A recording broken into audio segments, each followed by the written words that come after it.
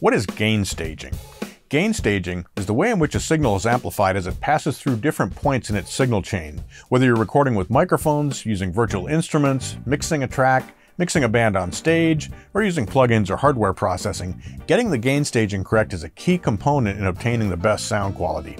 Now, I've seen some seriously incorrect discussions of gain staging out there on the web, so let's take a closer look.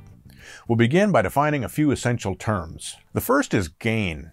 I've seen gain defined as the input level on a device or a processor, but I think many of us think of gain as the amount of amplification being applied to a signal. And unity gain means that the signal level coming out is the same as the signal level going in.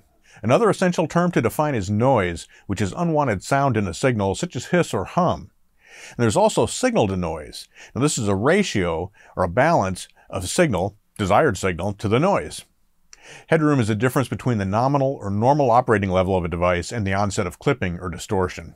So with that said, let's get back to gain staging.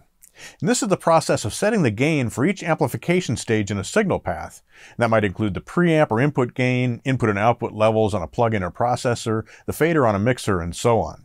There are a lot of places where amplification or gain can be adjusted in an audio rig, and the key is to optimize each of those stages for best sonic performance. So we have three goals with gain staging.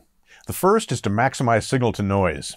This means keeping the noise to a minimum while getting a strong, clear signal. We do this by ensuring we have a solid signal level early on in the signal path. Turning a signal down later in the signal path will also reduce the noise at the same time, while turning a signal up later will tend to bring the noise up as well. Second, we want to prevent clipping or overload at any gain or summing stage. We do this by maintaining plenty of headroom and not trying to max out the signal level at any given stage. Third, with mixers, we want to keep the fader right around unity gain or at the 0 point, which allows for maximum control. So gain staging is really a balancing act across a lot of different points in the signal path. And in general, if you have one stage cranked way up and have to turn another stage way down, something probably isn't set right. Now, the most important stage to set correctly is the input gain stage, whether you're using a standalone preamp, the preamp in a console or an audio interface, the playback level of an audio file or a virtual instrument or from a track.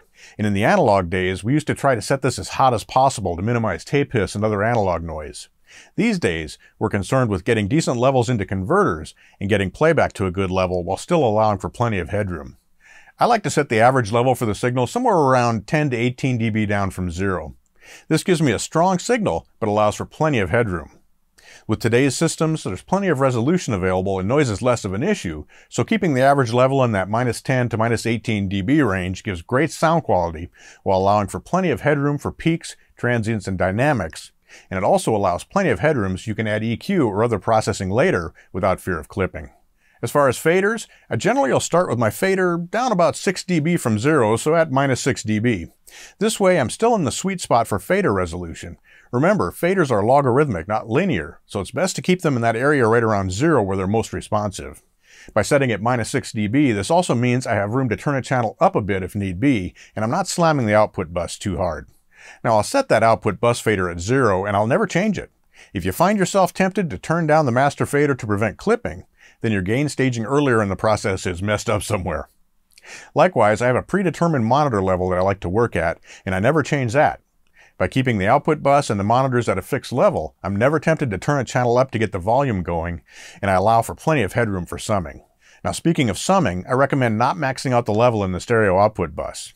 I like to leave plenty of headroom here so that processing and EQ can be applied during mastering. So I try to keep the average stereo bus level somewhere in the -6 to -10 dB range. Another key place for gain staging is plugins and hardware processors. Most plugins have an input level control and an output level control. I try to set these so that the level coming out of the plugin is the same when it's engaged and when it's bypassed.